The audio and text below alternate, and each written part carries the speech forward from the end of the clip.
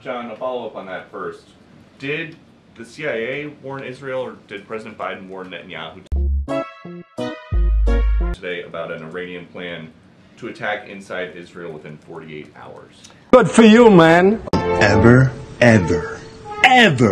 I'm not going to talk about intelligence matters, Peter. I think you can understand. But did you forget what you wanted to say?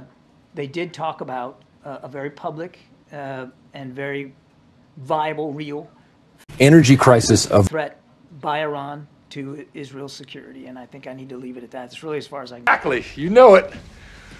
Wait, what did you say? On October 7th, President Biden said, "My administration's support for Israel's security is rock solid and unwavering."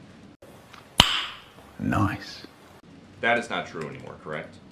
No, it is true. Still true today. How is his support unwavering, but you're also reconsidering policy choices?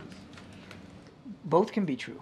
They cannot be true. Show is some freaky shit. They're completely different things. No. I'm sorry. He is wavering. No, come on. How is he not? Well, that's how you get pink eye. That's pathetic. I mean, it's really pathetic.